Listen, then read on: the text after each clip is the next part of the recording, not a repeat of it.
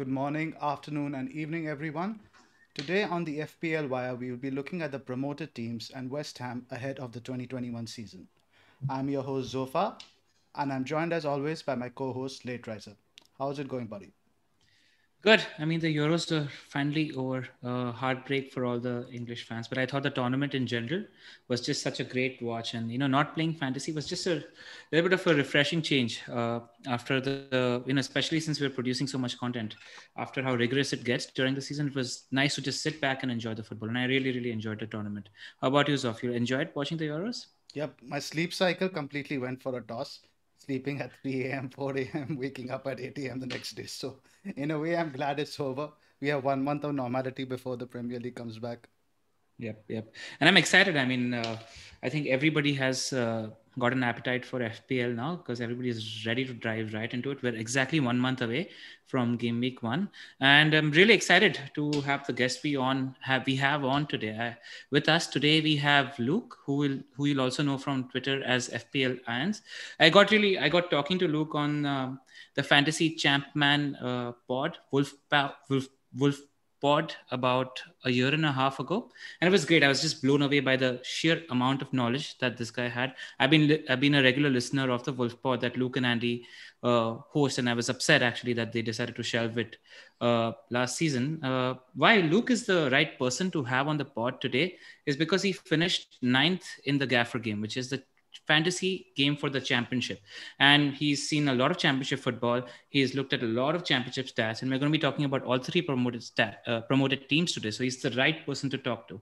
Outside of that, I mean, I've always gone to him whenever I'm in need of data from the Hammers, and he's a diehard West Ham fan as well. So we're going to be talking about these four clubs today and hopefully provide a lot of value to you guys. Hi, Luke. How's it going? Are you over what happened on Sunday? No, not at all. I don't think I'll ever get over that. As you say, I'm a West Ham fan and an England fan, so my life has been filled with, well, not very much joy. So, seeing England win a European Championship would have been fantastic. But when I do finally see West Ham win a cup or England win a cup, it will be fantastic. Hopefully it will come in my lifetime, but we'll have to see. Definitely. More running videos from your neighbor's ring bell after that, I'm guessing. Yes, yeah. I thought I'd be safe from the world of social media running down my road, which is not overly highly populated. But my fiance got a video saying we've just picked up Luke running down the road on our Ring doorbell, and yeah, I couldn't not share the footage. I think it ended up with about 20,000 views on my account. Wow. But that England-Germany game just meant so much to me. I just sprinted down the road. That's all I could do. Yeah, I've seen that video at least 10 times. It was just such a great watch. I enjoy watching that. So we're going to get right into it. You reckon, Zoff? We'll start with the... Yes, let's just get our sponsor plugs in. Start with DreamSetGo with the new mic. I thought I would freestyle it, but I thought let's give the old script a go with the new mics we have today. So a quick word about our sponsors. DreamSetGo is a global portal for fans to gain access to sporting events around the world. Accommodation, flight tickets, hospitality, stadium visits. Everything can be tailored exactly to your requirements. They also do celebrity experiences, which include masterclasses with your favorite sports celebrity or something as simple as birthday shoutouts. You can find links to the products in the description below. Also, the FPL Wire is a part of the Fantasy Football Network, Fantasy Football Scout Network. So every stat that you see on the pod, we source it from Fantasy Football Scout. In case you're looking, to join Fantasy Football Scout, we do have the sign up link in the description below. Please use that link because we're affiliate members as well. So, if you guys use our link to join the Scout, it helps us as well. And it's a good time to join the Scout because I believe they have a 20% discount on the annual membership as well. So yeah, join. Use the link in the description below and join Fantasy Football Scout. It's totally worth it. I mean, you guys have been watching us last season. I've been using a lot of the stats and data from Fantasy Football Scout. So go for it. Also, in case you guys haven't already joined, we have an FPL Wire League as well. The league code is GKTIYM. You can see it on the screen as well. And that's it from us. Also, just before we move into the questions and we jump right into it, make sure you're hitting the like button and the subscribe button, because the like button really, really helps the YouTube algorithm and helps our channel grow. And we've got a lot more content for you in this preseason as well. So subscription will help. All right, Zoff, I think you can. First with Brentford. All right, let's go for it. Luke, the floor is yours. Yeah, for me, Brentford's it's a pretty easy one. Brentford are a one-man side when it comes to fantasy. Tony was kind of a Gaffer's version of Mo Salah every single week, returning brilliant. 43 goals and assists last year in 48 games. For me, I don't think he'll struggle too much in the Premier League. He's kind of got a bit of everything. Brentford were very clever when they brought him in. Obviously, they lost Ollie Watkins, who scored an insane amount of goals. They had a front three 2 years ago of Brian and Bramo, Ben Rama, and also Ollie Watkins. They lost Ben Rama and they lost Watkins. And what they did is they thought, we need somebody who can replicate what he did because he was so fantastic in our system. So they went the league down to Peterborough and they found a man who was strong. He can jump. He can win balls in the air. He's also got enough pace to get in behind, but he's also a fantastic finisher. He scored volleys, left foot, right foot, outside of the box, headers, scored a lot of headers, which surprised me. And his penalties, he does the penalty that I'm not a fan of, but he's very good at it. He does the little stutter and then puts it in the corner that the goalkeeper doesn't jump. I'm after Sunday, not a fan, but he does it well. So I'll let him off. But I've seen a lot of questions coming in that will Tony be good when Brentford have got the ball, without the ball, when they're pressing, when they're not pressing?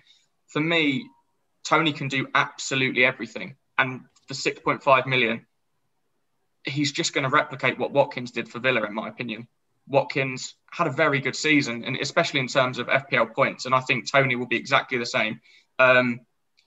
You might not always get the returns you expect, but he's always going to be involved. If Brentford score 3 goals, I'd be shocked if he didn't get at least a goal and an assist or 2 goals. He was involved in, I think, 51% of all the goals they scored last season. So 6.5 million for a team that are going to look to attack. We spoke about it actually just before we start podcasting. You mentioned Blackpool from a few years ago. I see Brentford being like that. If they look to win a game, they'll get lots of 4-3s as opposed to 1-0s. So it's an attacking side with a player that's going to be involved in pretty much everything. 6.5 million. I'm not surprised he's so highly owned. He really is a fantastic player. Do you think Brentford themselves will make the jump? I mean, it's the first time they're entering the Premier League in their entire history as well. Do you think they'll comfortably make the jump and they'll be able to create enough, even if Tony is talismanic and has 50% of a goal involvement rate? What do you think about Brentford and their style of play and whether it'll be an easy jump for them into the Premier League? Yeah, it's tough. We've seen this from a lot of sides that are promoted. It's either sink or swim. And I think if you said to me right now, which team do you think will stay up, most likely to stay up, I think I'd say Watford, just based on experience and their defensive nous. If you said to me, which team do you think could come top half, I would say Brentford. Because I think if they, you see it from these promoted sides, all it takes is a good run at the start, which is why I'm so upset about Norwich's early fixtures, because they've really been hurt by those fixtures, whereas Brentford have got some winnable fixtures. If they come up and they get 10 points from the first 6 games and they're comfortably mid-table, they can just ease themselves in.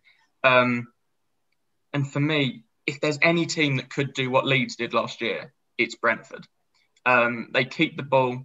Their press is fantastic. They don't stop running. It's very similar to what Leeds do.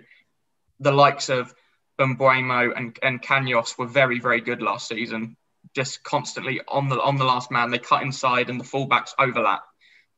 So in terms of the defensive assets, I like Rico Henry, very good, always looking to bomb on. Got a late injury, which caused them to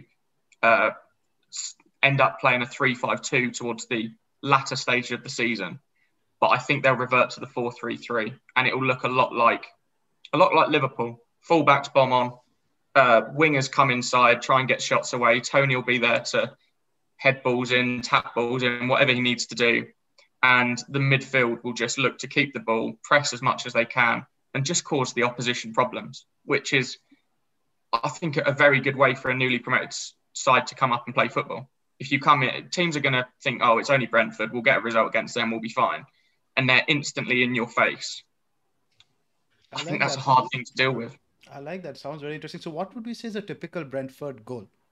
Do they have a particular philosophy? Like, the Man City goal, we know it's usually a low cross from the winger with a tap in. So what is the signature Brentford goal?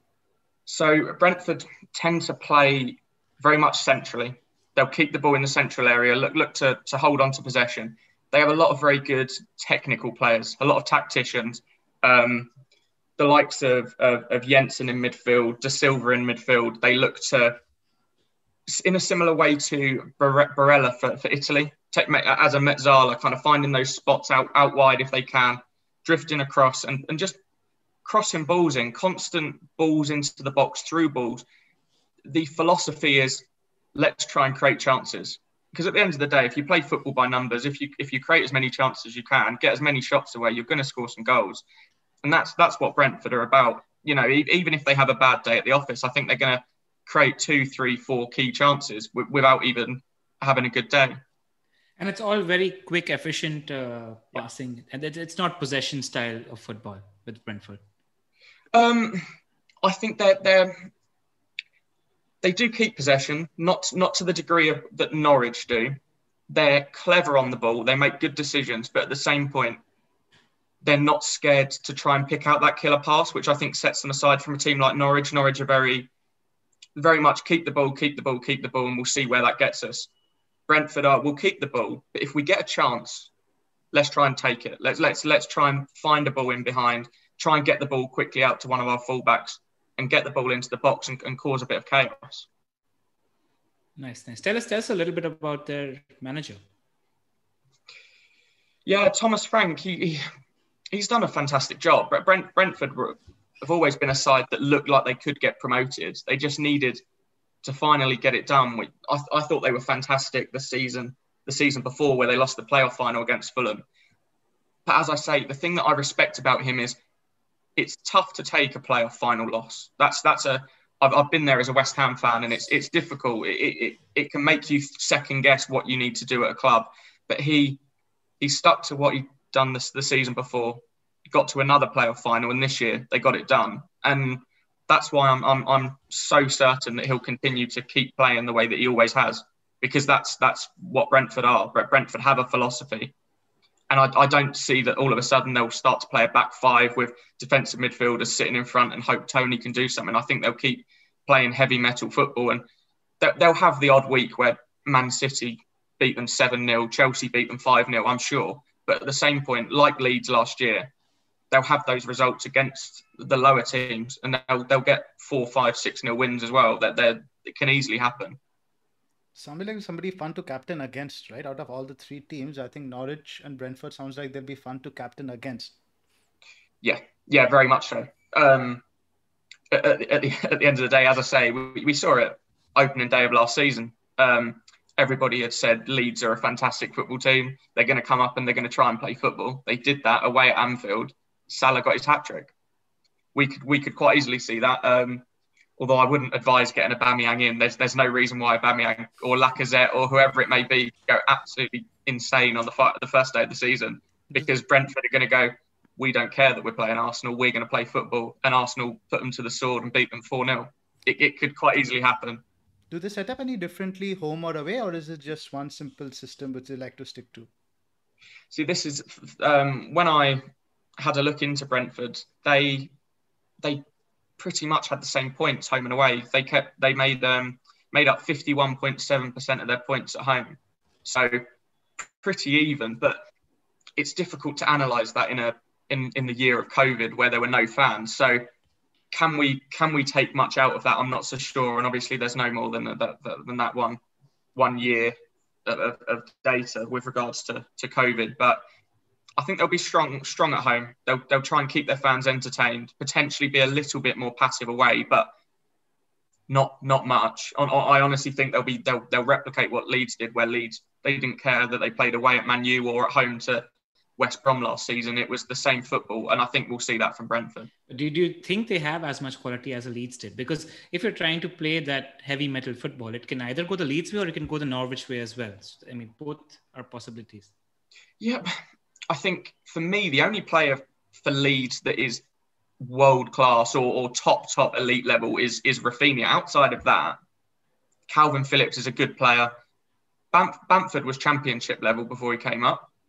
Jack Harrison had only ever played at championship level, and because of the system, because of the management, they looked fantastic, didn't they? So there's no reason why these players can't make the step up. Players like Tony and Brian and Mbeumo, who have consistently scored goals at championship and League One level, there's no reason why in the right system they can't do the same. We've seen a lot of poor players come into the Premier League and score a lot of goals because they're playing for the right team.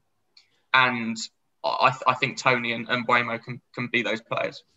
I think those two players are where everybody's interest is lying when it comes to Brentford's attack. Even Mbeumo, how do you pronounce it? Mbeumo? Brian Mbeumo. Yeah, he got 8 goals and 10 assists. Last season and the season before that also, he got around 15 goals and 8 assists. So he's been fairly consistent for 2 seasons now. Yep. Do you think there's a case, because we have so many options up front? I mean, the 6.5 to 8 million striker pool is flooded with good options. Do you think it's maybe smart to go for an Mbeumo in midfield at 5.5 million, or just don't overthink it, go Tony because he's a talisman? So I think for me, if you are set on your strikers, if you want to go for Kane and Calvert-Lewin in a 4-4-2, whatever it may be, Brian and Mbeumo, you could do a lot worse. For me personally, I think he's the best 5.5 million option we've got right now. You've got the likes of Smith Rowe at Arsenal, but if they do manage to get Odegaard back in, or they change to a 4-3-3 with a more defensive style, he's a young player. He's certainly not nailed, and he's nowhere near a talisman for that side. Whereas if Tony and Mbeumo don't play well this season, they're going down. It's as simple as that. So you know what you're getting from a player like this in the same way you did from Jack Harrison, from Bamford, from Rafinha. You knew that they were playing for an attacking side. You knew they were going to play every game and they're going to get chances. So you can take a punt on the likes of Smith Rowe. For me, this is actually a much safer pick, despite the fact we don't know how Brentford are going to play. Is he going to play in midfield, you think, or up top? I noticed they played a variety of systems. You mentioned it earlier. I think they played a back 4, they played a back 3. So where do you think Mbeumo is going to play? Yeah, so the last 2 seasons, they've predominantly played a 4-3-3, with Mbeumo coming off the right-hand side, cutting in onto his left foot. The reason they played a 3-5-2 late on last season was because Rico Henry and Dalsgaard also got injured, who were their 2 fullbacks. So they had to change system and play a 3 at the back. And Mbeumo actually ended up becoming a wing-back, and so did Kanyos, their other winger. So I think if Brentford are definitely playing the 4-3-3, and Mbeumo's the one to go to. If they're playing the 3-5-2, he's either going to be out of position up front with Tony or playing as a wing back. So I'd rather he was safe as the winger in a 4-3-3, because if they play the 3-5-2, you could buy him thinking he's going to play up front every week next to Tony. And then you see that he's going to be playing right wing back against Arsenal in the first game of the season, which you then don't want to go anywhere near him. But wasn't he playing wing back only because there were injuries in that position? So it's more likely if they're playing 3 at the back, he's more likely to play up front, right?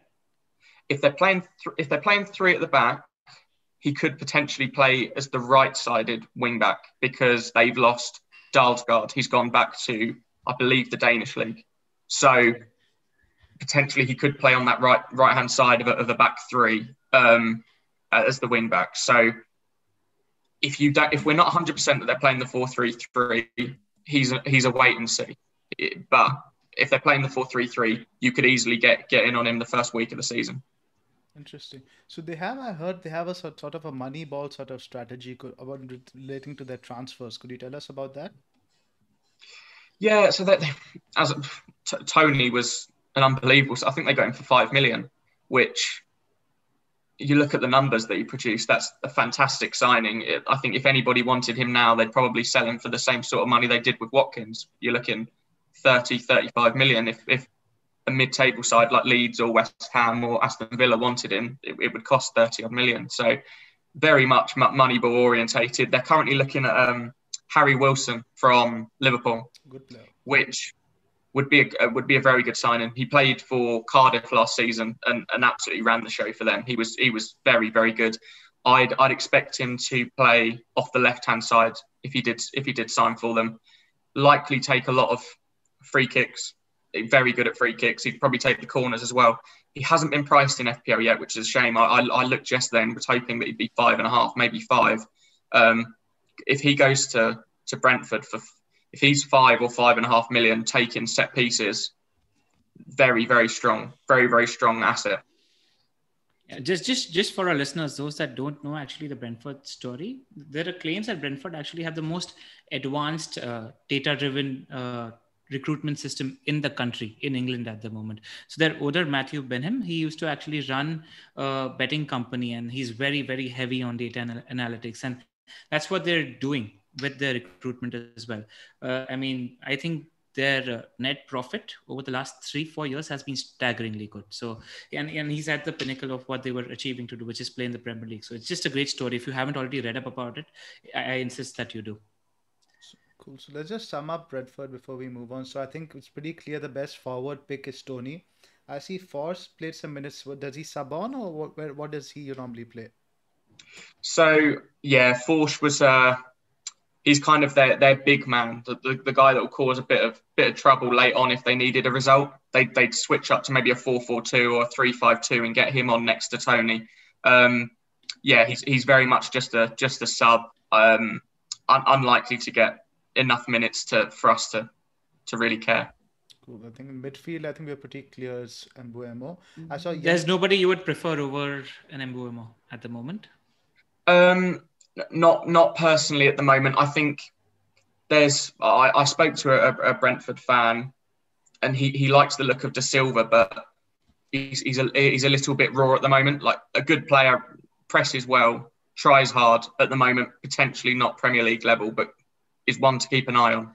Actually, I was just during off season I was listening to James Plant FPL's Brentford correspondent pod as well, and he was as well very hot on Da Silva. He's like the most exciting player that they have coming through the ranks at the moment. So that sounds interesting.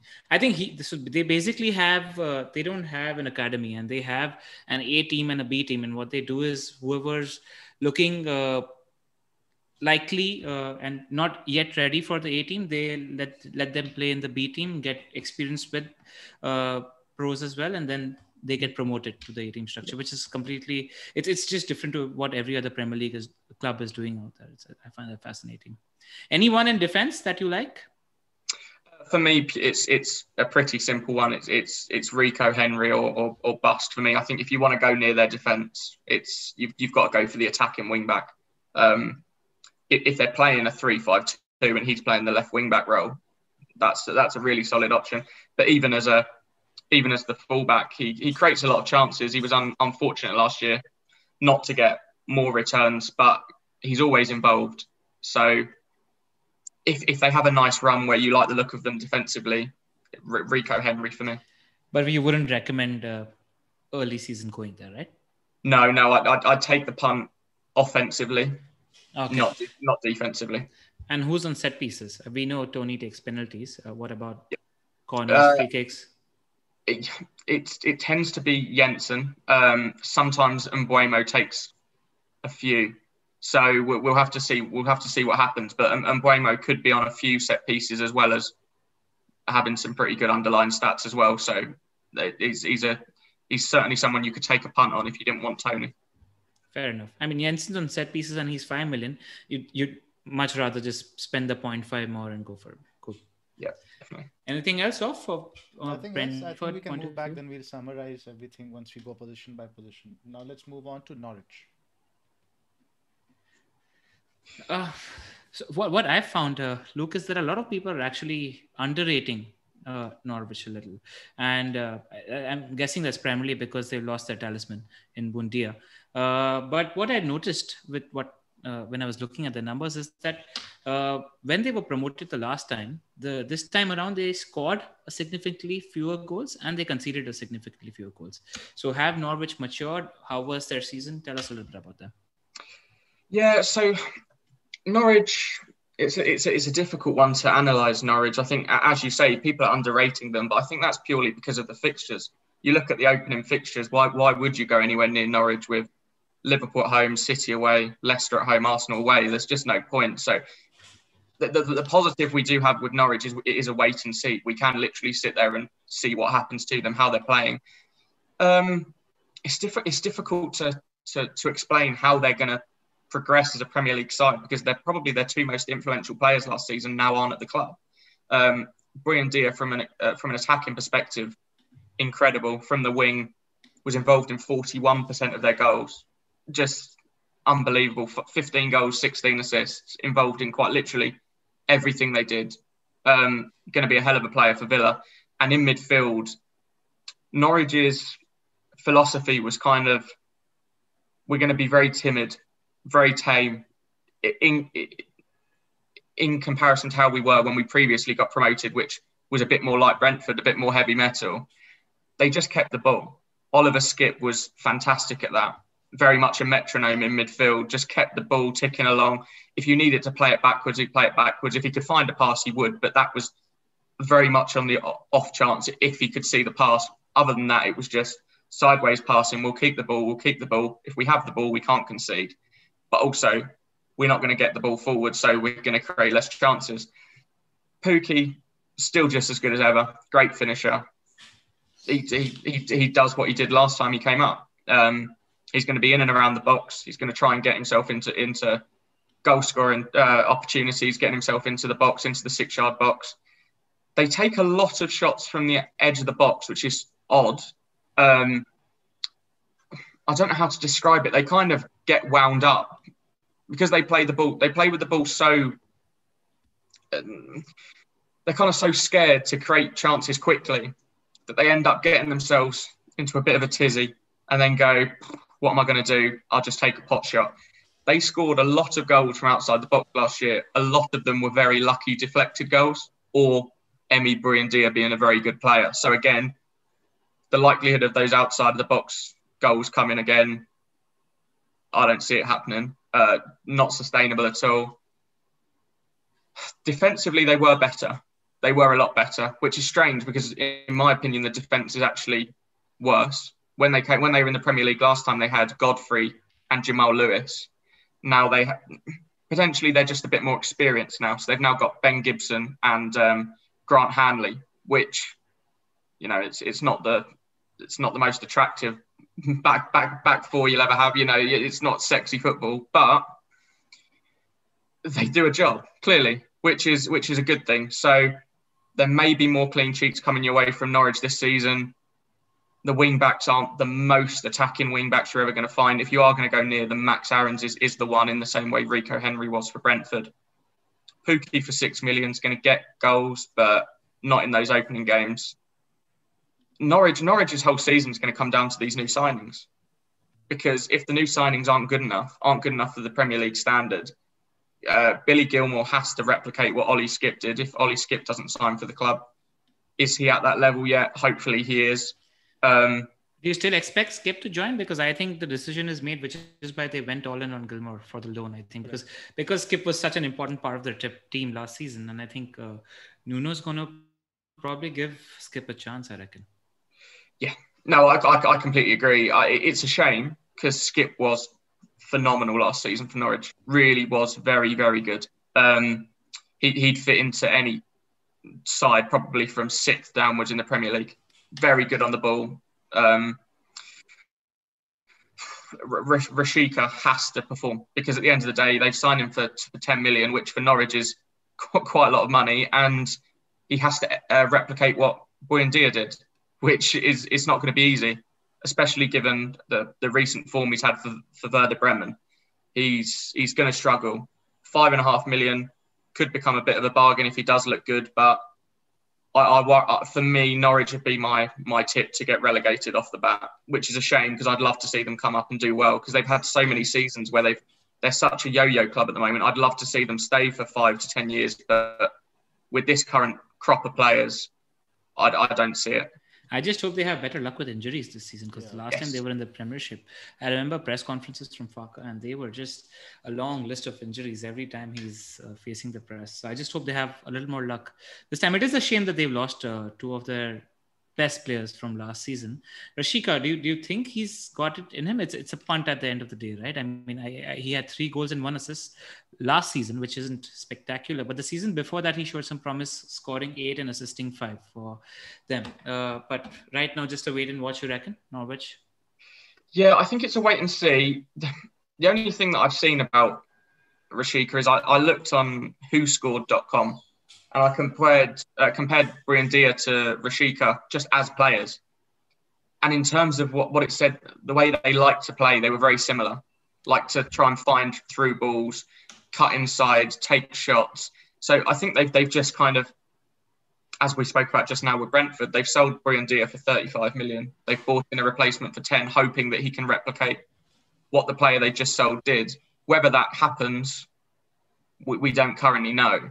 But their season is going to come down to him at the end of the day. It's that they need Cantwell, Rashika and Pukki to perform, which are they good enough for that level? Not so sure. Cantwell did pretty well in the Premiership last time around. I think he got 100 plus FPL points as well. So he does have a certain FPL pedigree, but it's a much more different equation when you're a 5.5 midfielder instead of a 4.51. So and the numbers aren't that great. I thought 6 goals, 6 assists, and you need to look at his. XG plus XG per 90 isn't that bad, right? It's 0.33. I think he missed a lot of chances. Yeah, he's not. I think we kind of look back at him in kind of quite a romantic way because he was 4.5 million. Whenever there's a 4.5 million that gets more than 100 points, he's an FPL darling, isn't he? So he's not even close to being a player you could look at 5.5 million in my opinion. Nowhere near. He's more involved in the build-up play as opposed to being the one that arrives late and gets a lot of chances. He's much more technically gifted on the ball than the likes of Rashika, who will probably be the one that gets more in and around the box with Pukki. I think Cantwell will be the one dropping a bit deeper from the wing and getting involved in the midfield if they're having a tough game, whereas Rashika will likely push forward to help Pukki. So in games, they may well start in a 4-3-3, but end up playing a slightly more of a 4-4-2, maybe a bit of a diamond with Cantwell dropping in. Tell us more about Buendia. I'm curious because we saw him also in the Premier League last time. He posted great chance creation numbers, but the final output wasn't there. Now, the numbers are absolutely staggering this time. I look at his XG, XA of 0.63. What do you think he'll bring to Villa? And do you think he's an option for Villa's opening run of fixtures? Yeah, but very much so. As you say, Buendia, in terms of the underlying statistics when he was last in the Premier League, he was very, very good. 7 assists, but he could have got a lot more if he had better players around him, which we saw how poor Norwich were when they were last in the Premier League. It was a sinking ship from the get-go, wasn't it? So in this Villa team that they play quite attacking football, if Grealish stays and you've got a 3 of Grealish, Buendia and Watkins, there's some serious value there, especially if he's going to be taking the set pieces, which he quite easily could. He's very, very good at corners and free kicks. So you look at the value in an Aston Villa winger, 6.5 million, corners, free kicks, creating chances for Watkins and Grealish, and potentially if they do sign a new attacking midfielder to replace Barkley, it's a strong, strong option. For me, I've currently got him in my starting lineup. I like the Villa fixtures. I like him as a player. There's a very high ceiling there, which I think is what we look for in FPL assets. You can take the safe punts, or you can go out there and look for players with a ceiling, and I think he's got that very, very high. Yeah, what I also like with Villa is it's 6.5 with Buendia is it's 6.5 million, and the first 3 fixtures for Aston Villa are absolutely amazing. We've got Watford away, Newcastle at home, and Brentford. And why I like this price point a lot is because we have so many good options at 6.5 million. So it's easy to move into any other in-form mid-price midfield asset. So I like that punt at the start of the season a lot. And it's nice that you're going there because I've seen your draft and you don't have Rafinha at the moment and you've gone for a Buendia. Must have been a difficult... let's not spoil. Let's keep it to the end. I'm just adding context to the conversation. Yeah, Must have been a difficult decision for you. Yeah, no, of course, it's always going to be a difficult decision when you choose not to take a player like Rafinha, who's very, very good. But I think you have to weigh up the pros and cons of any decision. And as much as Rafinha probably is a better player than Buendia, those fixtures you've just mentioned are fantastic. And it's quite easy to do the jump off Buendia and go to Rafinha when the fixtures turn. All right. Zoff, I actually want you to answer this question. Is Billy Gilmore the best 4.5 midfielder option in the game at the moment? He's your boy. What do you expect from a 4.5 mid? 90 minutes every game. And some sort of... I like Bissouma last season because he used to take shots from outside the box all the time. So it was a little exciting to watch. But I'd be happy with 90 minutes and maybe an assist here or there. Yeah, so the thing with Gilmore is he's not going to be as susceptible to yellow cards as Bissouma, definitely. But I think he's more of a distributor. I don't think you're going to be getting too many goals, assists out of him. I don't know if he's going to be taking set pieces for them, in which case you might get something out of it. But in terms of FPL output, I don't expect him to be... He'll get you minutes because I think he's going to be talismanic in that team. He'll be one of the best players there. But I don't think in terms of goals or assists, I'm expecting much. But I don't think he's necessarily worse than, say, Bissouma. What do you think, Luke? Yeah, so for me, I think we kind of agree on the fact that he's likely to take Skip's position. Skip was one of these midfielders that very rarely went further forward than the halfway line. I expect Gilmore to sit in front of the defence, be there as an option for the pass, quick passes here and there, not looking to get the ball forward too much. However, if they do, by some miracle, manage to sign Ollie Skip on a permanent, I think Gilmore would then play the slightly more advanced role that Kenny McLean played last season. And that's when he then becomes the obvious 4.5 million. The one that I like at the moment in the 4.5 million range is potentially Morgan Gibbs-White for Wolves. He had a loan period at Swansea last season and played just off of the striker. Very, very good. Became an option in Gaffer very quickly. So depending on how the new management take things at Wolves, if they were to play a 4-2-3-1 with Gibbs-White in behind Jimenez, with Neto and Podence either side, he would then become the 4.5. But that's very much a wait and see. But I think right now Gilmore's probably the one, purely because the other positive about a 4.5 is he plays for Norwich. Are you ever really going to need a triple up on Norwich? Probably not. Whereas the likes of Bissouma at Brighton are a good side and on their day can beat anyone. So you may well want Dunk, Lamptey and Welbeck. You know, it's unlikely, but it's more likely than Norwich. And they've got a good start to the season as well. I agree with you because I wouldn't waste spots of potentially important spots in your starting 11 on bench fodder, because I see a lot of people now that Ryan's left the club, they are going for Sanchez and Steele. I'd probably throw in a Foster, not waste a Brighton spot in your 4 million keeper as well, because I think Sanchez is clear first choice. And if an injury happens, you just make a transfer. I don't think you waste a spot there. I think that covers Norwich for now. Good. I have a couple more questions. Go for it, Zoff. Zoff, can you just get a little closer to the mic? I think. Cool. Yeah. Closer. So I was just seeing, who do you say is the more attacking side, Brentford or Norwich? I think Norwich had seen in more shots on target, but Brentford had more big chances. Yeah, so it's a difficult one. I think in terms of probably output, I think Norwich probably had more, as you say, more shots and probably had a higher XG as well. In terms of, it's difficult looking at next season because both of them are going to have a lot less of the ball. So Norwich built their play off of keeping the ball, having 60% possession and then trying to build through the thirds and get a shot away. And they would do that quite well and quite effectively. Whereas Brentford, as I say, would always be looking to make sure that having the ball meant a chance was created. Whereas sometimes with Norwich, it wasn't even that. Sometimes it was we're going to keep possession so the other team don't score. Next season, what do we think? Probably 40% possession for both is likely for a promoted side. I think next year, in terms of expected goals and maybe goals as well, Brentford would be more likely to score more goals, especially now with Buendia out the side. Buendia, I can't speak highly of him enough. He absolutely ran the show for this side. really fantastic player. So without him and the timid nature of which they play, Brentford are all over these lot.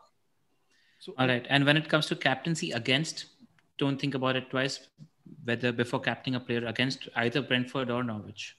Yeah, Brentford or Norwich, much better captaincy options against than the likes of Watford, who are a bit more defensively astute. These two, if you fancy a punt against either of these two sides, I couldn't argue against it. Mo Salah on game week 1 will be my captain. I'm not overthinking it.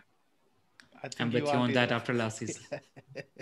Just one last question. Any difference home versus away? Last time around, I noticed they were a lot more open at home in front of their own fans and generally attack the ball more, which is understandable.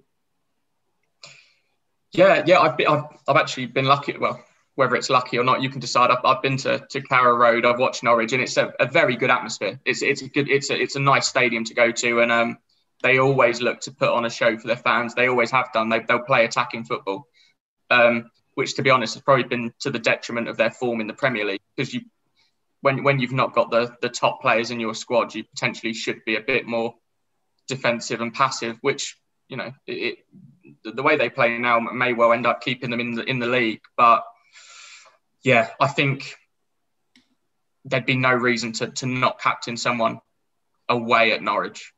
I think actually away at Norwich could be even better, because Norwich will continue to try and at least keep the fans happy and score a few goals. Yeah, that was what I wanted to hear from, let's say Man City, who are hosting Norwich, it'll be a different prospect than when they visit Norwich, because I remember they beat them the last time around, right? I think it was the third game of the season. They actually beat Man City at Carrow Road. So that should be interesting. Anything else? We can move on to Watford. I think we're good to move on. Cool. Why don't you tell us, Luke, a little bit about Watford, about the managerial changes and how the season went? Yeah, Watford was a strange one, as it always is with Watford. A managerial merry-go-round, as it always is. They had Vladimir Ivic at the start of the season. They started the season with a back 3 or a back 5. Very, very defensive away from home, which rarely went in their favour. Very poor away from home at the start of the season. Very good at home. About midway through the season, around Christmas time, Xisco Munoz joined, and they started off playing a 4-4-2. I think he looked to try and get Deeney more involved by playing this 4-4-2, but that massively affected Sarr, who is probably their talisman and best player. He was playing right midfield and a bit more defensive, obviously, than he would be in a 4-3-3. Then the final 20 or so games of the season, which pretty much got them promoted, they changed to a 4-3-3. And in that time, Sarr played 14 games. He scored 8 goals and assisted 2. So as a right winger in the 4-3-3, he is a very, very good player. I'm hopeful they will play this 4-3-3. It seems unlikely at the moment, because Watford currently have 17% of FPL forwards. They've got 10 strikers in the game currently. They're signing one every second day right now. Oh, it's ridiculous. I had a phone call yesterday from the Watford chairman. He wants to sign me up as a big man. He wants to get me involved. It's just, if they're only playing one striker and they've got 10 on the bench, like if they've got 10 in the squad and they're only playing one, my assumption would be that the likes of Josh King or maybe Emmanuel Denise, who they've signed as a striker, will play wide, could potentially play off that left flank. We've seen it from Josh King in Bournemouth sides in years gone by. When Wilson was up top, you'd see Fraser and King either side of him. So potentially there is 2 spots in that Watford side, but even so, 10 strikers is just ridiculous. For me, I would be over Watford in terms of where I mentioned I'd like Brentford offensively, Watford defensively are very, very strong. For me, it looks at the moment like the template picking goal is Sanchez. I wouldn't stray away from looking into Barkman in goal. Very, very good keeper. And when Xisco came in, they kept 11 clean sheets in 13 games at home. So what more can you ask for from a defensive asset at 4.5 million? Are they solid at home? Yes, they are. Play them in every home game. Simple as that. They struggle. They keep their shape very, very well, and they try and stop chances, which you can't ask for much more from a defender. Yeah, I mean, and even outside of clean sheets, they conceded very few goals. In Cisco's tenure, in 27 games, they conceded just 16 times. That's just, and what I like about them particularly is because they're making the way back up to promotion. They've got Premier League pros in their midfield. I mean, Will Hughes and Cleverley, they've been used to playing in the league. They're almost veterans of the Premier League in terms of how much time they spend in this league. So I quite like that as well. Yeah, and I think that's always important for a newly promoted club. And that's why I said to you earlier, with regards to who would I put my money on to stay up, Watford would be the one. Whereas which team could do incredibly well and beat everybody's expectations, that would then be Brentford. I think Watford have a ceiling of 13th, 14th, 15th if they have a good season. They could, of course, go down.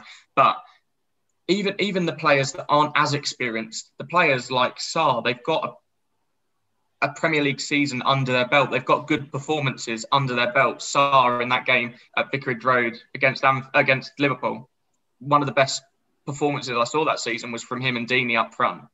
So we know they have talent. We know that they can perform at this level. They just need to get some consistency. And under Xisco, I think they've got it in them to keep the key for any promoted side. If you're trying to stay in the league, if you can get 7 or 8 1-0 wins under your belt, you're going to stay in the division.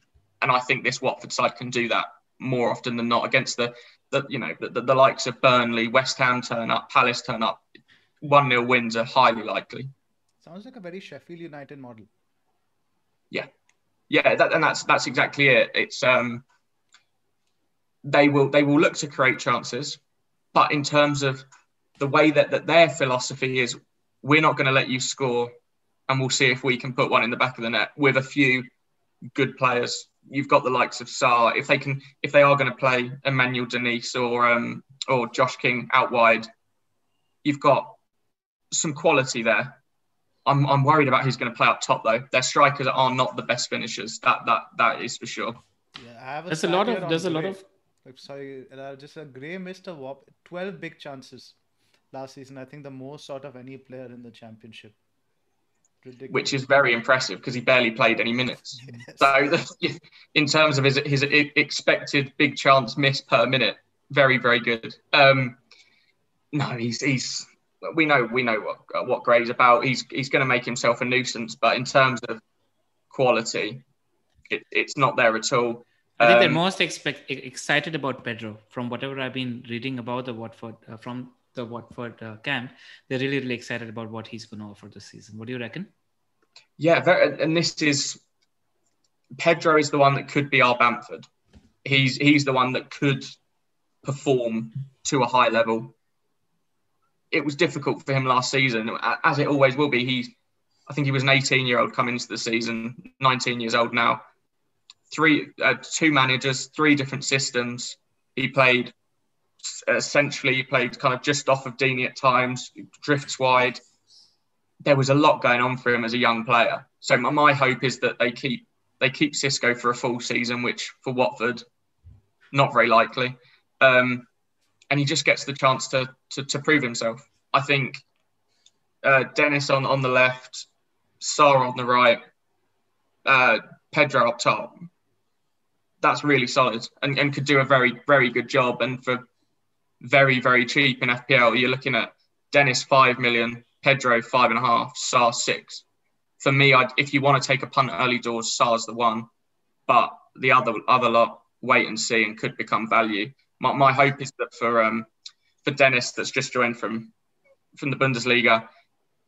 If you remember a few years ago, we had Ayew for Palace. He was 5 million as a forward, but kind of drifted in off the left and came up front a few times. That's what we could see from Dennis for 5 million. He's like a little bit of a poacher in the box. Gets a lot of... Yeah. And from what I've seen, can cause a little bit of trouble. So as I say, as always with Watford, could be fireworks, could be good fun. You never know what's going to happen. And no one's nailed except for Sarr. No one that we know is nailed in the attack, right? No, not in terms of the attack. No, and that's very much why for me, if you want to take a punt, you go for Sarr. Outside of that, all of them are wait and see. there's no way we could possibly know what on earth is going on with that Watford lineup when, as I say, they've got 10 strikers in the game and 2 spots. That even me that sat and watched them last year 15 to 20 times, I could not make an educated guess what's going on there. Yeah. What I like about Sarr as a pick right now is because of what you mentioned, that Cisco is very tight and, he tends to defend in numbers, etc. I'm guessing Watford's main outlet is going to be the counter. Now, on the counter, their main outlet is going to be Sarr. So I quite like that. And it's not like he hasn't troubled Premier League defenses in the past. In the last time, in his last tenure in the league, he had 5 goals and 7 assists in 28 appearances. So that's a pretty good return in the league as well. So there is proven quality in the league. So in terms of what they might do, I'm liking Sarr as a pick early season. What I'm slightly concerned about, right? It sounds like the identity, they're essentially a defensive team. Now we have the other 2 promoted teams are generally more attacking teams. Now even if Watford score, I think Sarr gets a goal, a assist. He doesn't seem like a very high ceiling player purely because from what I hear about Watford's philosophy. Would you agree with that? Yeah, I completely, in terms of if you compare them to the other sides, chalk and cheese, completely different teams, massively so. But as Pranav says, he's proved himself in that league. And I think personally, he probably underperformed in the Premier League last time round. And he got 12 goals and assists in 28 games. They will look to him in the same way Norwich did with Buendia. Watford did that with Sarr. They will stay regimented, stay focused on what they need to do. And he is then their main man. So it's, do you pick the player that is the clear talisman for a slightly more defensive side? Or do you go for the talisman or the secondary talisman in the likes of Mbeumo for a more attacking side in Brentford? That's the toss-up that you've got. It's a really tough one. In fact, Zoff, my memory of Sarr is completely the opposite. I see him as an explosive player. I can see him not doing much in 2-3 games, and then if you're patient with him, he'll hit a brace and an assist in the third game, because he's that kind of a player. Even if now that you mention it, Luke, I mean, I remember Sarr, there were so many times where there were chances missed or he just missed the goals, etc. So I quite agree with the assessment that he might have underperformed compared to his expected stats last time around the league. I might just look that up. So I wouldn't be too worried about that stuff. No, my issue is, right, let's say if he's going to be the primary attacking outlet, Premier League defenses can just double up on him. If their simple strategy is going to be, we saw it with Grealish towards the second half of last season. West Ham did that, in fact. Luke, you'd be well aware of that. David Moyes, in fact, came up where they'd start doubling up on Grealish. So it might be easy to shut Sarr down. I just want to go through Watford's fixtures. I think a lot of people say they're great, but I don't think they're the best on that great. Now, let's say, where are Watford? The first 3 are Villa, Brighton, and Spurs. Now, these are decent defenses. You're talking about, Villa, you're going to have Martinez back again, Mings. There's still a decent outfit, even though the second half of the season. Brighton at home, we know. XG Kings. Spurs away with Nuno is not going to be and after that is actually when it gets a bit decent. It's Wolves, Norwich, and Newcastle. So I had started my first few drafts, but I'm getting a little bit cold feet now. Again, listening to you guys, listening to the philosophy, listening to the teams that they're playing in the first three. What do you think? Yeah, no, I can't disagree with you at all. The only thing that I would say is my hope is that they don't double up on Sarr early doors. Potentially, it's something that teams will realise potentially later on. As you say, everybody knew Jack Grealish was one hell of a player, but until it got to Christmas and David Moyes turned up with Ryan Fredericks at right wing to stop Grealish and double up with Soufal, it was rare that we saw that. So the likes of Aston Villa at home, he could do very, very well in that game. And Watford needs some results early doors, don't they? So for me, in those 5 games, if they score 5 or 6 goals, he's going to be involved in, my hope, 2 or 3 of them. At the same point, they could be completely useless, score 1 and he'll get nothing.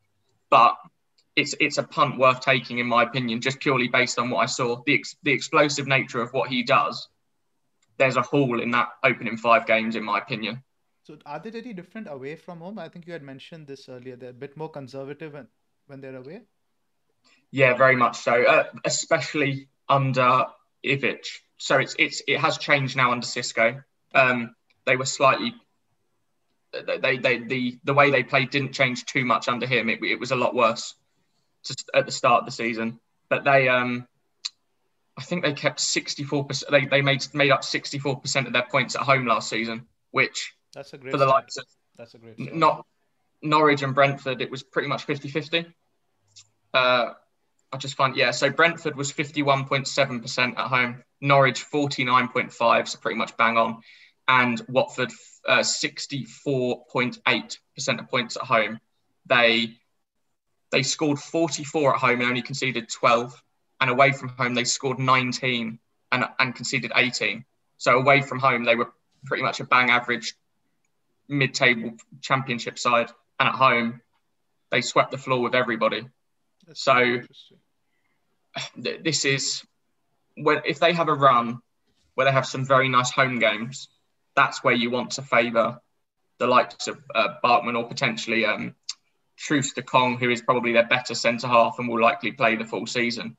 So if they have a run where, let's say, they have Norwich at home, Burnley at home, Palace at home in 5, you could bring them in and slot him in for 3 of those 5 games quite easily. Sounds perfect for a home away rotation if you guys want to do it. But I think if I get Foster, I'd probably want to get another keeper then, from the sounds of this. Sorry, not Foster, Bachmann. He's their first choice. Yeah, right? And actually the home rotation for Watford is West Ham. So if you want home rotation throughout the season, you could go Soufal and Truce Kong in your defence, or whoever the nail. Let's say Danny Rose nails himself down as their left wing back or left back. That's no love for Kiko Femenia. The issue with Watford is, and to be honest, the reason they probably got promoted is because they had such a strong squad. So Femenia played 36 of the games, but Ngakia also played 18. And the other side, Messina played 21 and Femenia was like his backup. So it's difficult to work out what they're going to do. They rotate heavily, which potentially is less likely in the Premier League, but we don't know that yet. Obviously, in the Championship, you play Saturday, Tuesday. So the reason Watford probably got promoted was because of their strong backups. They could always do a Saturday, Tuesday team and basically make 5 or 6 changes and be okay. In the Premier League, Femenia may potentially be more nailed, but I'd have no way of knowing that right now. Well, what about Sierralta? I think he was one of the big changes in that Watford defense last season as well. I mean, I've read a few pieces and they said that he was actually one of the most important cogs in that defense. He changed it up. Yeah. He's not an option. He's a big Chilean guy from what I've read. Yeah, my worry about him, the reason, so their centre-half partnership will likely be Truce Kong from Nigeria and Sierralta from Chile. The reason I don't like Sierralta is he had 9 yellow cards in 24 games. So in terms of, if they keep a clean sheet, it's likely to be a 5-pointer as opposed to an 8 or 9. And no bonus. Which, yeah, exactly. The lack of bonus, whereas, Sierralta could have been the better player than Truce Kong, but actually one ends up with 7 or 8, the other one ends up with 5, or maybe even less because he's got red carded. The temperament is an issue for sure. So yellow cards in nearly 40% of your games, that's not a player I'm going anywhere near.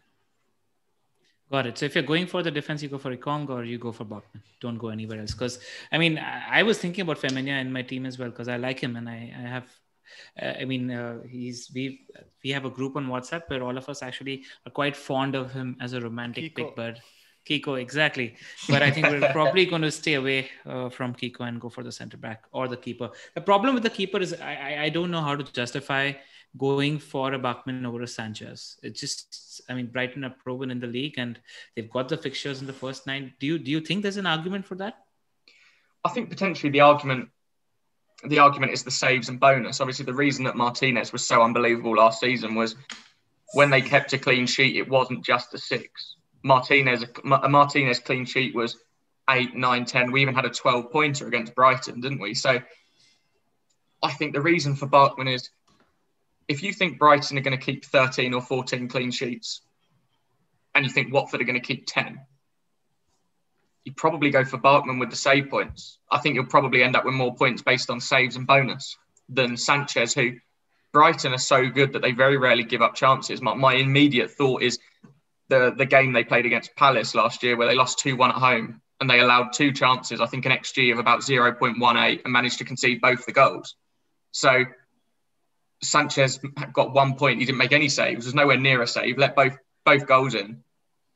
The ceiling for a Sanchez is 7, maybe 8, whereas Barkman could easily be getting those 10, 11, 12s.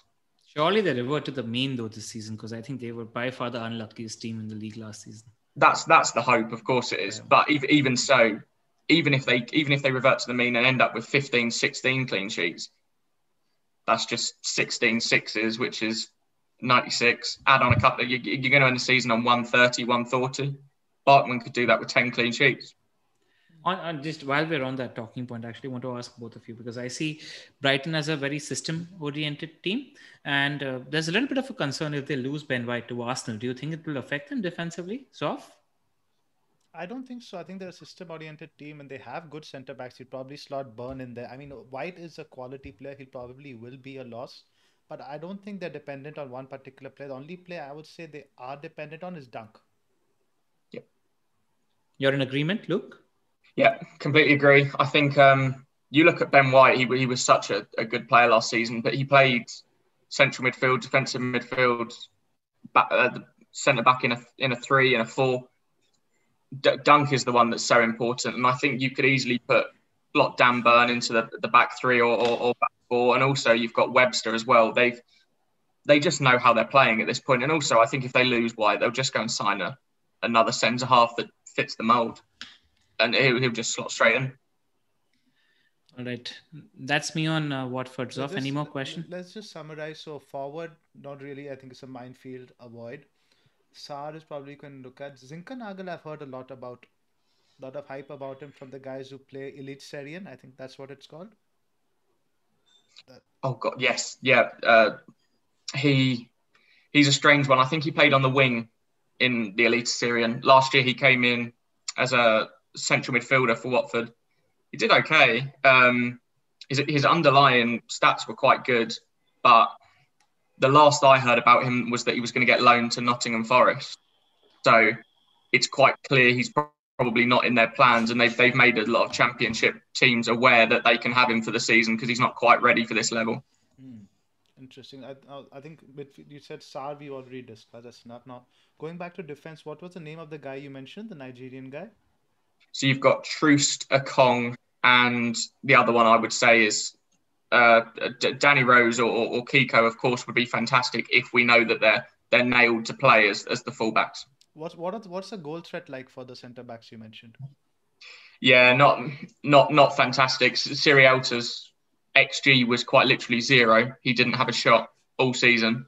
So lots of yellow cards, no goal threat. I wouldn't be going anywhere near. No fun there.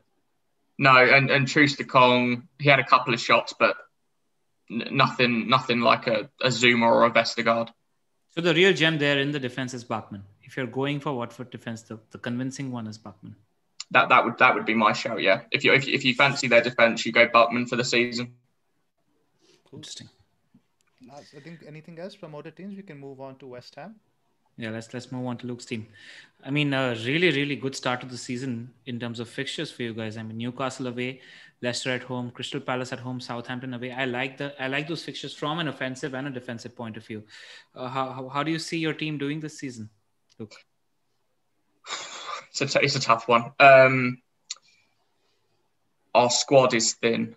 We saw it at the end of last season. I have no doubt in my mind we would have come top 4 if we'd had a stronger squad. A lot of injuries, a lot of suspensions let us down towards the end of the season. The likes of Souček and Rice, who had been fantastic all season, both Declan Rice picked up his injury at very much the wrong time. Mark Noble is then our backup, and behind Mark Noble we have nobody. And even Noble is not a Premier League player anymore now. But... No, bless him. I love him. Yeah. Absolute West Ham legend, but he's not. When you look at the drop down from Rice or Souček Noble is astronomical. It's the reason we didn't come top 4, which is a shame because I love Mark Noble, but the level just isn't there. And you look at then the level between Antonio and our backup striker, which is quite literally nobody. It got to a point where we either had to play an 18-year-old who had never played a Premier League minute or Yarmolenko who can't run anymore. So we then tried to play without a striker and kind of have Lingard, Benrahma and Bowen just floating about trying to create chances. It's not good enough. So my hope is that we can sign. We need at least 6 players to cope with Europa League, in my opinion. 6 to 8 players, loans, free agents, whoever you need to get them in, because without that, we will struggle in the Premier League. I think the deeper we get into Europe, if we don't sign more than 5 or 6 players, it's going to let down our Premier League form. So if you want to jump on Soufal or Antonio early on before the European run kicks off, by all means, have a go. But once Europa League starts, we will struggle. Yeah, because I don't think there's Europa League qualifying this time, right? I think you guys are directly qualified to the group stage. There's none of that preseason congestion. Yeah, which is very positive. That affected us a lot when we first moved into the stadium, when we lost to the world-class Romanian outfit Astragugu twice in a row. That affected our pre-season massively. So I'm glad we are straight in, but at the same point, going away to Romania, Slovenia, France, Spain on a Thursday night to then play on a Sunday when you've not got a backup striker or a backup defensive midfielder, it's tough. You see the likes of Arsenal and Tottenham in the Europa League. They kind of use it as their way to get the reserves into the squad. We'll give the second team a bit of a chance. We don't have a second team. That doesn't exist for us. If you play the second team, you've got Mark Noble and a 12-year-old in midfield, and you put Big Dave from the pub up front. Like we're a badly run team who have a fantastic manager. That's the only reason we had such a good season. I just want to talk about the fixtures. You have Newcastle away first up, which could be decent, could be difficult. I think you guys, this was the opening fixture last season as well, right? I think you lost it 2-0, something like that. Yes. I think we only lost 4 games all season against the teams outside of the top 6, the well-known top 6, and 2 of them were against Newcastle. So we just don't like the way they play, the direct nature of which they counter with St. Maximin and Wilson. It just seems to massively affect our defence. We struggle against the direct explosive players. So as we were just mentioning with Sarr, maybe Sarr against West Ham could be one to take a punt on. Yeah, because it's 2 styles meeting together, right? Because West Ham themselves are a counter-attacking team. So you all do like playing against teams that hold possession. So Newcastle, I would say, play in exactly the same way as the West Ham does, except for I think West Ham are much better in quality and set pieces. But both are counter-attacking teams. That's why it doesn't suit you guys. Yeah, very much. It's the style that we struggle against is playing ourselves, which is quite funny, really, because you'd think that they'd know a way around it, but apparently not. We really struggled against those sort of sides last season. We just couldn't. We don't have the quality to break them down. We had the likes of Lingard, Benrahma, Bowen, who are very quick. Their acceleration is very impressive. Antonio, of course, quick as well. But in terms of quality, outside of Benrahma, who had a poor season, we don't really have it. Who are you all in the market for? What are the murmurs, rumors when it comes to this? Yeah, so if everything goes to plan, my dream transfer window, we would sign Sam Johnston from West Brom.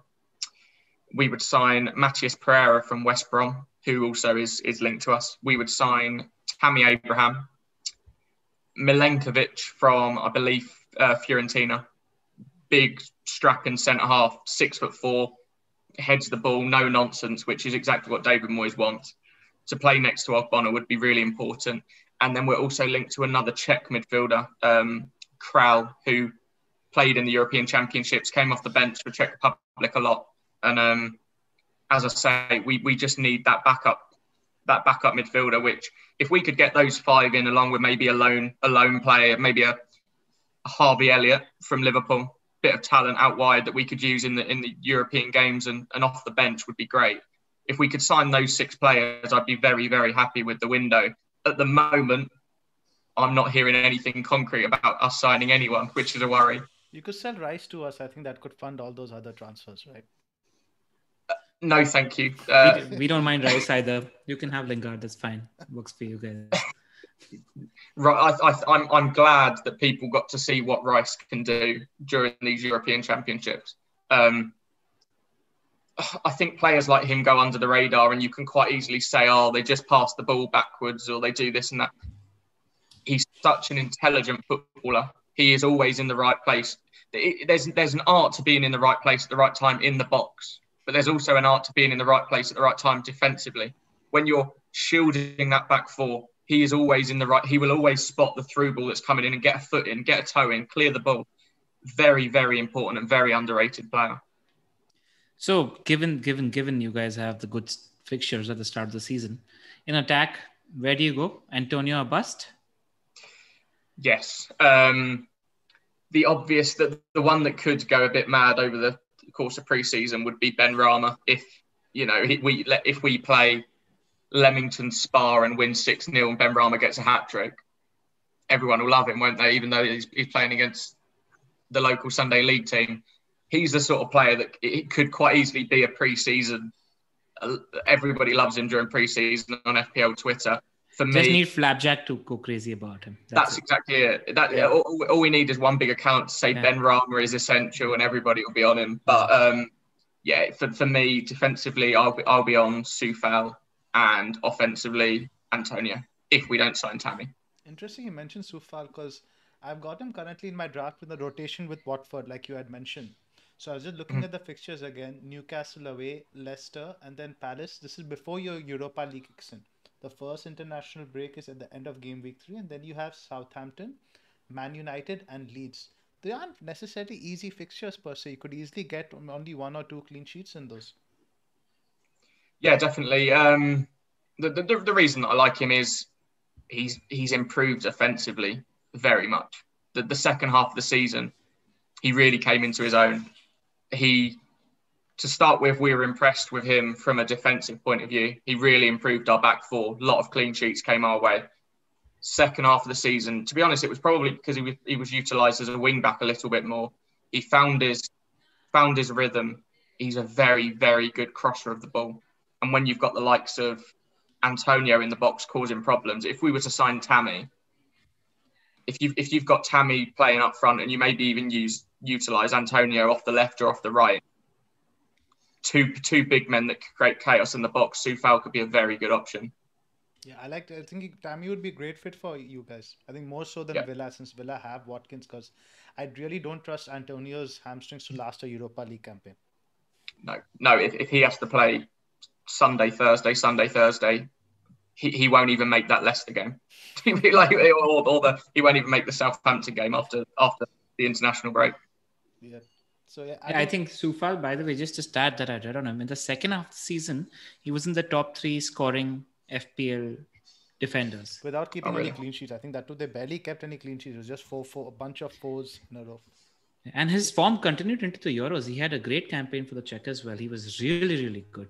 I mean, he's got that little bit of a Robertson kind of tenacity where he's always running down the wing, always. He's always there as an outlet on that right-hand side for the hammer. So I think it's we kind of operate in the opposite way to Liverpool, where I'd say you look at their 2 fullbacks. Trent is the better footballer.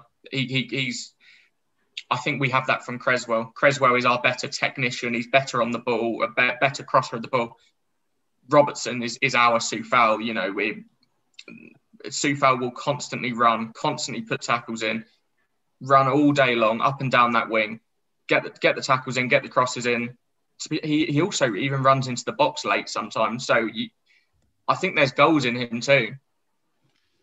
Yep. He was in the top 8 defenders in the league last season for XA per 90. And there was actually there are 2 West Ham defenders above him on that table. And there's just not Creswell, who's great. We know that. But no chance you guys are going to revert back to 3 at the back with Masuaku fit? What's the thinking there? I'd love to see it. I'd love to see it because Masuaku would become a fantastic option. But I've been saying this for 2 or 3 seasons. We've had him for a long time now. I think we bought him the season we moved into the stadium. So unfortunately, he's a classic West Ham player that has all of the ability, just constantly gets injured. As Jack Wilshere, Antonio, Andy Carroll, we just seem to find these players that constantly get injured, despite every time they play looking fantastic. It's interesting. If he is fit, though, do you see West Ham reverting back to that formation? Potentially now we don't have Lingard because we were playing the 4-2-3-1 so that we could fit Lingard, Bowen, Ben Rama in behind Antonio along with Fornals as well. Potentially with Lingard gone, you're looking at the likes of Fornals and Ben Rama in behind a striker, and you could then play Rice and Souček in midfield. Let Soufal and Masuaku bomb on. It would work very well. It's just, can Masuaku last long enough to actually put 10, 15 games together where he can get you some points? I'm not sure. One other worry I have is actually it's one of the few positions in which you guys do have options. So I can easily see Moyes using a Masuaku in the Europa League because he's good enough quality. So rotation. That's another worry I'd have. What I wanted to ask was Diop. Do you think Diop is possibly getting the team? I think he's only one at 4.5 in their defense. The issue with Diop is he's a fantastic centre half. I could actually see him playing at a top team in the Premier League. The issue that he has with West Ham is that he likes to play around with the ball. He's much more John Stones than he is, a West Ham player. He can find a pass. He likes to dribble with the ball, push forward, engage with the press, push past the press.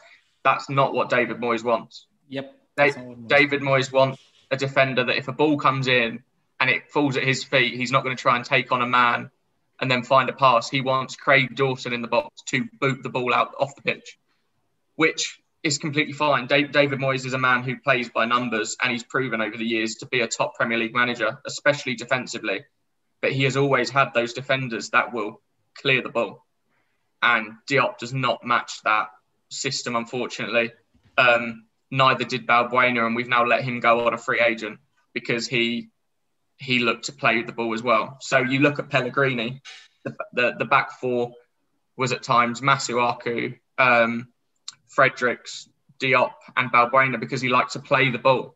Whereas it completely changed as soon as David Moyes came into the club. It was instantly, we're going to revert back to 1970s football. We're going to let the attackers do what they can do, but we're going to get rid of the ball and stop teams from getting chances.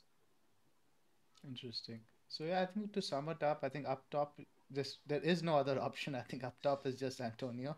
What about Bowen though? I saw in the preseason game he took the penalty. I do know that Noble wasn't on the pitch. Antonio wasn't on the pitch. Who's the penalty taker for West Ham? Right? If I Yeah, it should be Declan Rice, but he did miss his last penalty. And my hope is that we buy Tammy and then he can just take the penalties. We need a penalty taker on the pitch because last season it took us months and months to get a penalty.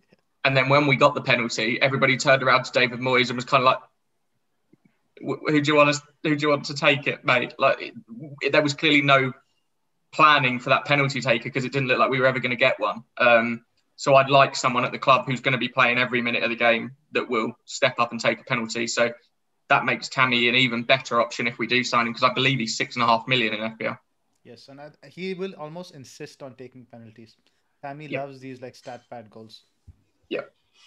So, he's also the biggest prima donna I have seen on the pitch. He complains so much when he's on the pitch. He's always complaining on the pitch. Just I actually want you to spell it out. Do you reckon Cresswell is worth 0.5 more compared to a Soufal? No, not for me. If the first half of the season had stayed as it was, then probably yes. But actually for me, despite the fact Cresswell was taking free kicks and corners, Soufal was a better attacking asset than Cresswell in the second half of the season. And we strangely rotate our corner takers sometimes. So Cresswell takes from the left and then a Bowen or Soufal will take from the right. For me, Soufal is the obvious one. And especially if we go to a 3 at the back where Cresswell will likely be a central defender. Right. I mean, just for the stat lovers out here also, I mean, Antonio is somebody you definitely consider up front as well, because in the league, he's got the highest XG per 90 numbers out of all the attackers. So when he's on the pitch, he's going to get points. So that's something you should be mindful about. Absolutely. Yep. Given the fixtures that West Ham have at the start of the season, I do fancy a little bit of Antonio. Yeah, I'm likely to probably be on Antonio as well at the start. Anything else? I think you had something to ask about Olise LR. Yeah. I mean, while we're with Luke and he's here and he's seen the championship last season, I remember you being really excited on Twitter as well because Ollie's joined Palace, 5.5 million. I saw some highlights. He reminds me of a bigger version of Eze. So, what do you have to tell us about him? Yeah, just a phenomenal talent. So where we talk about 4.5 million midfielders on Gaffer last year, he was 4.5 million, and then produced a season with 7 goals and 12 assists. So could you imagine Billy Gilmore next season were to do that, or Gibbs White? You just go down as a god, wouldn't they? Along with Lundstrom and Dallas, that just unbelievable numbers. He took a lot of set pieces, very good on free kicks and corners, really, really strong. And the thing that I like about him as well is he wins a lot of fouls. So if he's getting fouled in and around the box, you've got potential for free kicks and penalty assists to go his way as well. Which we know how Palace play. Obviously, Hodgson has gone.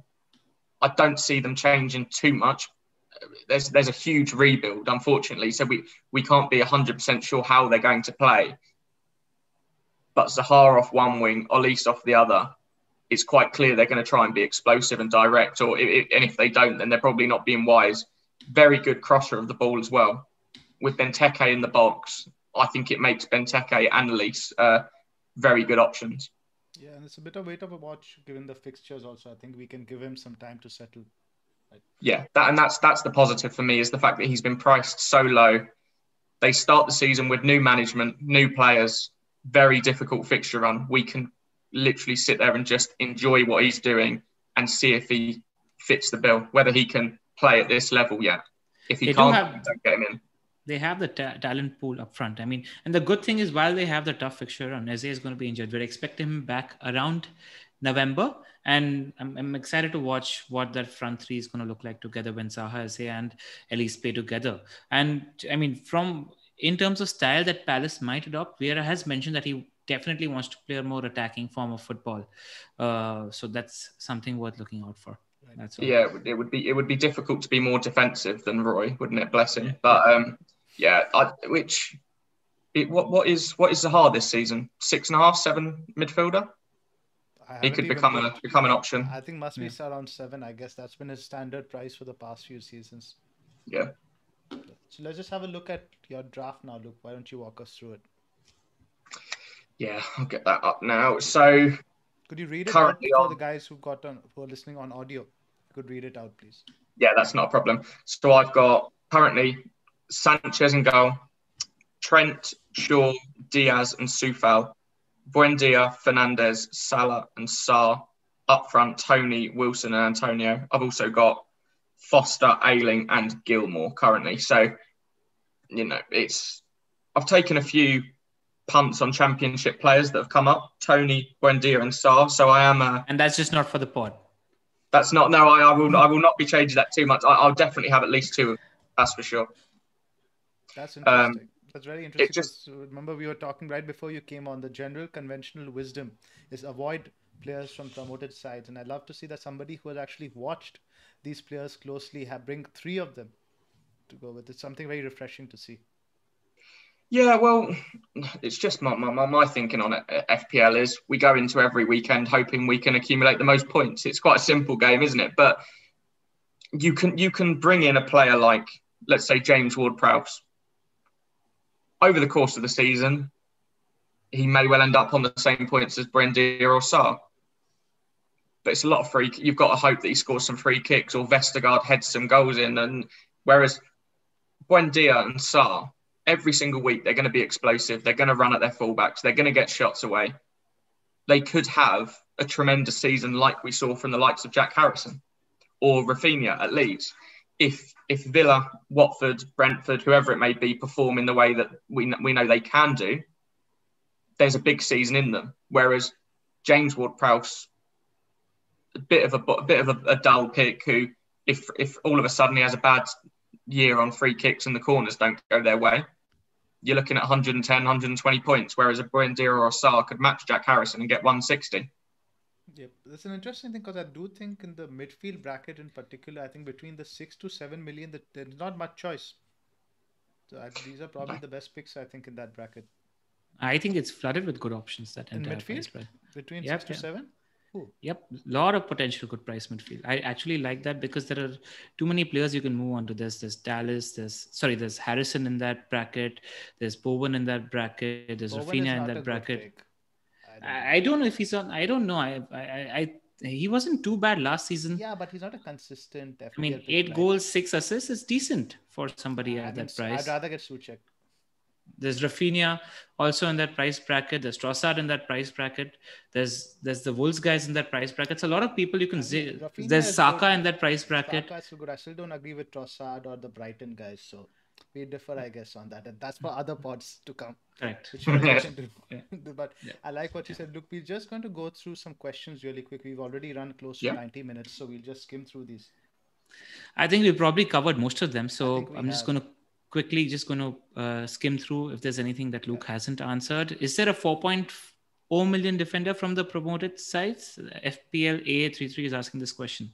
Yeah, so the only one that I can see potentially is if Norwich change up their system, which they could do. Norwich, talking to a few Norwich fans, they may well end up playing with a back three, which was apparently what Farker wanted to do when they came up last time, but was unable to do it because of injuries.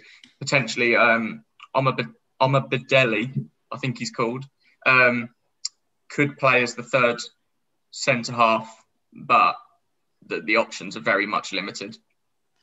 All right. Next question is from FPL Freaky Friday. Apart from Gilmore, any cheap starting defensive midfield options from promoted teams? Gilmore's definitely the one you go for, in my opinion. Brentford, there's no options, and Watford, I think they've all been priced at 5 or 5.5. All right. Next question is from a friend of ours, Rich P _FPL. What speed were you clocking running past your neighbor's doorbell? Well, I think Adama's hit 36 kph in the Prem, so I reckon I'm looking about 34, 35. I was enjoying that game so much. I reckon I'd got myself pumped up with adrenaline. I think I hit some high numbers there, that's for sure. Yeah, based on the footage, I'd agree. I was expecting 37, to be honest, when you mentioned Adama's number. Thank you, mate. I appreciate that. I think I'd struggle in a race against Adama, but in that one moment, I reckon over that 10 meters, I was quick. All right, and the last question is from me, Luke. The biggest bargain from the promoted teams in terms of FPL is going to be? In terms of a bargain, I am going to say Brian and Mbeumo. Nice. That's a good shout.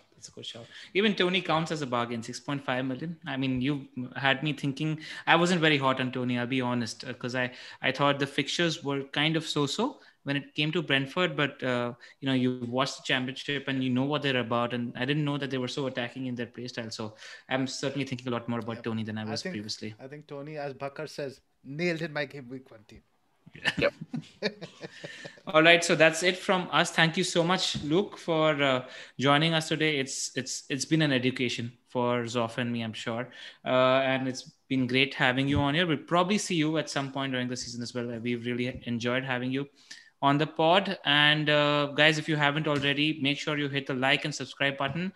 Bakar, Zoff, and me will probably be joining you guys around next Tuesday or Wednesday. We're going to be taking a deeper look at all the defenders and keepers. And yeah, that's it from me. Any last words, Luke? Just good luck for the season, guys. I hope it's a good one. Hope it's an enjoyable one. We'd love to have you on again for a Q&A, Luke, closer to the kickoff FPL once we have all the signings in. Would you be up for that? That sounds great. That sounds fantastic. We'll do a live stream. Today was recorded since we had a lot of new tech, but I'd love to have you on for a live stream closer to when the season's going to start. Sounds great. Yeah, you're our first pod where we're actually showing off our little new intro today, so quite excited for that. Pleasure having you. you. I'm gonna be enjoying that one later. Yeah. Yep. All right. All right. That's it from us. We'll see you next week, guys. Take care. Thank you.